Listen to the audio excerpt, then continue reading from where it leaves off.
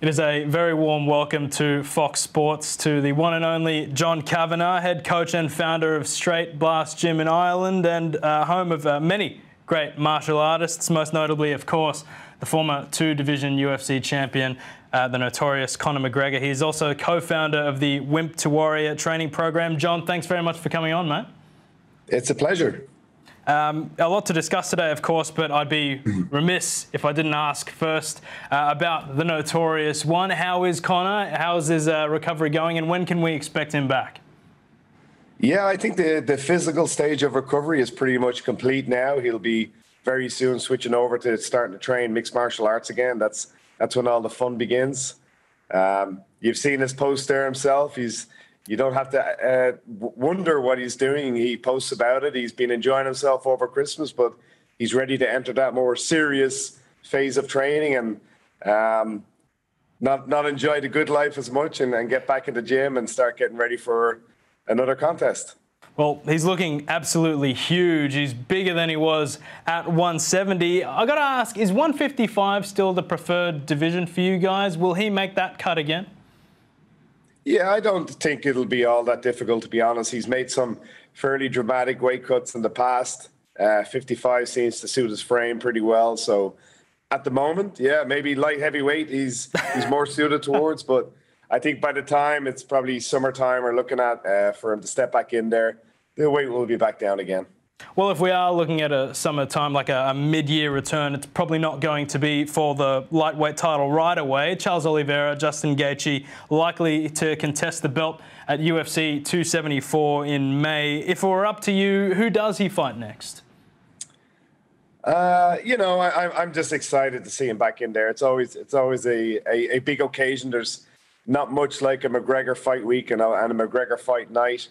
It doesn't really matter. You say any name and it's exciting. Probably the Diaz trilogy would be a fan favorite. But yeah, let's just get him back healthy, back ready, and back competing. It sounds great. Often the common sentiment around Conor McGregor, particularly around, I guess, the more casual MMA fan, is that, oh, he's past his prime. But I often say that it might sound a bit funny, but I don't think we've seen the best Conor McGregor return, if that makes sense. I feel like after the Khabib loss, took a year and a half out, fought Cowboy, absolutely dusted him, but, fought him at a weight class that wasn't sort of the weight class that he wanted to be in. It didn't really have a lot of, I guess, competitive bearing in terms of rankings, and then took another year off, fought Dustin, employed that boxing stance that we saw, which he later explained was because he was using that as a tune-up fight for Manny Pacquiao. He then vows to take him seriously mid-year and he breaks his leg in the first round. It's just a series of unfortunate events for Conor. How frustrating has that been for you as his coach? Very, in a word. Especially the last one, because the training camp went really well. I thought we made great adjustments. Take my obvious bias subjectivity out of it and just look at how the first round was going in terms of shots landed. Conor was I believe almost 2-1 on the shots landed standing. Went for a guillotine, ended up on his back, but defended himself well on the ground. I thought if we went into the second round, it would continue how it was looking on the stand-up portion of the fight, which was Conor landing quite well. And when Conor tends to land, people tend to fall. So I was fairly confident how it would play out in the second round or maybe the third round. And then just as I'm picking up the bucket and I'm walking towards the gate, I see him sitting on the ground. I wasn't too sure what had happened, and obviously what transpired is he'd just caught that leg badly and broke it. But thankfully now that's all healed up, and as he says, he has a titanium shin to throw at people's heads moving forward. So who knows? Might be positive at the end of it all. We can't wait. It's certainly better for the UFC when Conor McGregor is back and fighting and having a good time. Last one, John, on Conor. One of my co-hosts on this show, Alexander the Great Volkanovski, around the time of UFC 266, they had a bit of back and forth, he and Conor, on social media. Is that a fight that you guys would be interested in, whether at featherweight or any other weight division? It's very unlike Conor to have a back and forward with another UFC fighter. Usually very quiet and reserved. Look, like I said, he's won a couple of belts at this stage. He's He's earned all the money he was going to earn. Well, he's going to earn more money, but you know, he's achieved all those targets. I'm sure he set himself and exceeded them. So now at this stage, I believe it's more about exciting fights and you know, doing other things. So whether it's Volkanovski or it's you know, Holloway, it's Tony Ferguson, it's Diaz. For me, the important thing is just to get back training, get back improving ourselves, and get back in there competing, doing what he does best. It's best to ask his coach about this. Will he ever make the cut to 145 again? Nah. Okay. Good to hear. I don't see that. Okay. Well, such is Conor's transformation that I'll tell you what, he might actually have a chance against one of the other co-hosts on this show, Rob Whittaker, who is in action, of course, in a couple of weeks' time. UFC 271, what a matchup, what a rematch. This is going to be huge for this region. How do you see that playing out, and how excited are you by this matchup? Very. You know, they obviously met and it went the way it went. And since then, they both have had, you know, a couple of good outings. Whittaker, for me, is I love watching him. And he's just kind of that hard-working guy, you know, head down, humble, hard-working guy. You feel that all the great skills he had came through long hours in the gym, really pushing himself. Israel maybe a bit more gifted, and things came to him maybe a little bit easier. I hate to pick one over the other because I think they're both fantastic fighters, but I probably, due to the way they match up, due to stylistic reasons, I would lean towards Israel repeating what he did before already. But that's not to say it's not maybe 55-45 fight. It's very close. Whittaker's had some great wins since that loss. But Izzy is I just think he's very special, you know. Only that one slip when he went up a weight class. Since then, looking phenomenal. And he just has an air of invincibility around him. And he just has a grace of movement that's a joy to watch. So, yeah, as much as I hate to say, yeah, I'd lean towards the style bender. Well, it's so interesting that you bring up tactics. It's not every day that you get to pick the brain of one of the most successful coaches in the game. So let's get into tactics for that fight. For the longest time, I guess it's been oft repeated that, or oft suggested perhaps, that Israel Adesanya's weakness is potentially on the ground. As you mentioned, Jan Blachowicz had some success in that area. Would you say that that is the key to victory for Robert Whittaker, utilizing his grappling and his wrestling and his jiu-jitsu? Absolutely. You know, if he goes in with the same plan as last time, and he's a fantastic striker, he's had great success with that against other opponents, but I just don't think he's going to be able to do that to Izzy. Izzy is just an absolute sniper. Everything seems to move in slow motion for him, so I don't think it'll be any great secret. You know, even looking at the big heavyweight boys there last week in Ngannou, what happened? He turned into a wrestler.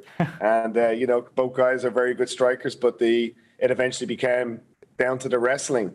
And I'm sure Whittaker and his team have been breaking down that Jan fight and seeing if they can use those tactics, because I do think if it becomes a kickboxing match, it is he again. Possibly if Whittaker, he doesn't have Jan's size, let's be honest, but possibly if he can bring in a grappling heavy approach, maybe he can do it. But that's not to say that Izzy didn't look comfortable and he, you know, he's defending himself well against a big light heavyweight. So to be back in there with middleweights, maybe he can do well on the ground too. So it's a super close matchup, and it's one of those fights which make MMA very special. You know, there's a lot of matchups, especially in the boxing world, where we kind of know going in, this is going to be very one-sided, whereas with MMA, we repeatedly have these fights where it's hard to call who's going to be the winner, and I suppose it's us, the fans, that are the real winners. Yeah, last one, I guess, on this fight. You mentioned Rob's improvement. You know, he's just been on a killer's row. He didn't cry, didn't ask for the immediate rematch after he did lose to Israel, but he went and beat Kelvin Gastelum, Darren Till, Jared Cannonier, of course. What a group. Yeah, absolutely. Yeah, he's just going on an absolute tear. if you are Eugene Berman and the team of Israel Adesanya, what are you doing? What are you telling your fighter to do in order to avoid not losing that belt that you have against a fighter who's coming back with a vengeance? Be Izzy. Be like water. Do what he does. Don't be, I wouldn't be overly concerned about him bringing a grappling heavy matchup. Most guys have tried to grapple Izzy at some level. There's not really, I don't see anyone anyway in the middleweight class that's able to trouble him in that area. But, you're going to take some comfort. Even look at the scenes we're looking at there. Certainly Whittaker has that ability to do that. But I certainly wouldn't be overly trying to fill him with fear and worry about a range that maybe there's a perceived weakness in, because I don't really think there is. He's, like I said, he slipped against a big, strong, light heavyweight. No middleweight's been able to even come close to doing that. And, most of Whittaker's fights are won on the feet. He's kind of has that explosive in and out kickboxing style. So, Izzy, just be Izzy. Go do what Izzy does. Just be Izzy. That's great advice. Well, speaking of Izzy, I've seen him on a couple of promotional videos on your website. That is the Wimp to Warrior website. A big project of yours, and some might remember the old show with Jens Pulver that aired right here on Fox Sports many, many years ago. You guys have continued the program in gyms across the globe. And for those who are new to it, I guess, what can you tell us about Wimp to Warrior and why you've decided to build it up the way that you have? Yeah, so that's actually why I'm out here in Sydney doing a bit of promotional work. We're relaunching under a new brand. You can see I'm boldly wearing the T-shirt here, trainalta.com. You can go on there and read all about it. But what it's about is about giving. There's a massive number of fans of MMA worldwide, and I can't think over the last decade or two how many times I've been contacted by fans saying, "I'd love to give it a go, but it's an intimidating prospect of walking into a gym and not really knowing what to expect." Whereas the great part of the Warrior Trainer program is that you get a group of 20, 30, 40, 50 people all starting together day one, all starting different shapes and sizes. We've had a bunch of grandmothers and grandfathers do this. You're taken step by step through a 100-day program. And the culmination is that you have the opportunity, if you wish, to do your first amateur MMA fight. And there's some dramatic physical changes that happen over that 20-week period. But for me, the most exciting part is that the mental health changes that come through combat sports. I think there's no better way of gaining confidence and learning new skills than through combat sports. It's kind of like the world's best kept secret that I believe some of the best health benefits are in combat sports academies. And what we're trying to do at trainalta.com is to make it have an easier on-ramp for people that are, maybe haven't done sports in a long time or ever, for that matter. We've had plenty of people come in their 30s that haven't done anything at all, but love the idea of mixed martial arts. Everybody at some stage was kind of interested in Bruce Lee or Van Damme or depending. And now with the massive promotions like UFC and Bellator and ONE FC, more and more people are interested in trying this at some level. And here we are. We have this program all over the world now. Obviously started in Australia by a UK guy that moved here. Richie Cranny did an amazing job with the program, and now it's actually exploding worldwide, and it's not slowing down. Are you enjoying? Australia seems to have taken to it very, very well. Is there a particular reason that it was Australia? Why such a focus on us here in our backyard? Yeah, who would have thought Aussies would like having a dust-up? That's truly shocking news. It's like saying Irish people enjoy having the odd beer, Yeah. To be honest, it began here, and that's where it started, and that's I believe why it has the biggest foothold here. But I don't think it's going to be any different when we move more strongly into North America and spread across Europe and everywhere else in the world. I think at some stage in everybody's life, they're interested in learning how to defend themselves and want to test themselves in the ultimate proving ground. It's having a confrontation, a fight of some sorts in a controlled and safe way. And few things will test you, like preparing for, training for, and then eventually having what one guy called it, an organized confrontation. So I just think it's something in our DNA that in school growing up, it was, you know, which kid was the fastest kid and which kid was the best fighter. They were the two that kind of stood out on the schoolyard. And let's be honest, we're all just kind of large grown-up kids. Certainly relate to that, I'll tell you that. John, you certainly seem to have a lot on your plate. I think it's fair to say, as you mentioned, you're training, you're coaching, rather, you know, some 60 pro MMA fighters. I got to ask you about your passion for coaching. What inspires you, I guess, to remain involved in projects like the Wimp to Warrior and just keep, I guess, you know, meeting new people and coaching them to the best they can be? You know, as a coach, I got incredibly lucky getting not just Conor, but a group of guys like him early on in my career. In terms of coaching, I'm probably still young-ish, being I just turned 45 2 weeks ago. But I kind of got to achieve a lot of the goals I sort of set out early on with, you know, winning a UFC championship and an Ultimate Fighter trophy, and then a bunch of European titles and so on. And what the Warrior Training Program kind of brought back to me is actually why I get into martial arts to begin with. It was to try and give people, because it's what I got from it, was to try and give people self-confidence. I don't think there's a better tool for improving your self-confidence and your self-belief than combat sports. And now, as I've been doing this for a couple of years and we have pretty big programs, it's sort of almost a running joke that myself and Eugene over at City Kickboxing, we both regularly break 100 people doing each season. And there's a bit of a friendly rivalry who has the record. And I think it's my record at the moment, but I'm sure he'll get ahead of me soon enough. But, you know, look, it's all these messages we get from people that maybe didn't fit in at other sports or not too interested in running on a treadmill, but they found this, which was great for their physical health.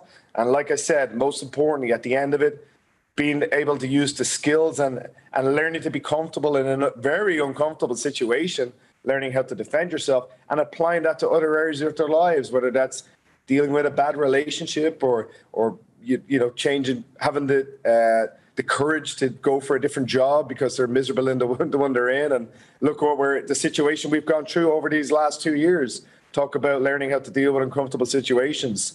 And thankfully, it would appear we're kind of coming out the other end of that now, and gyms are filling back up again. So what a great opportunity to try something different, try something new, a new you for 22.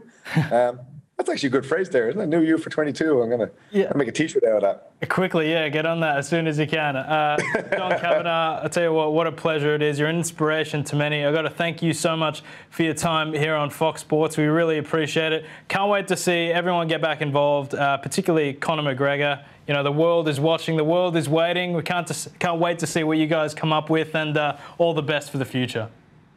Thank you very much. I really appreciate that. We'll see you soon.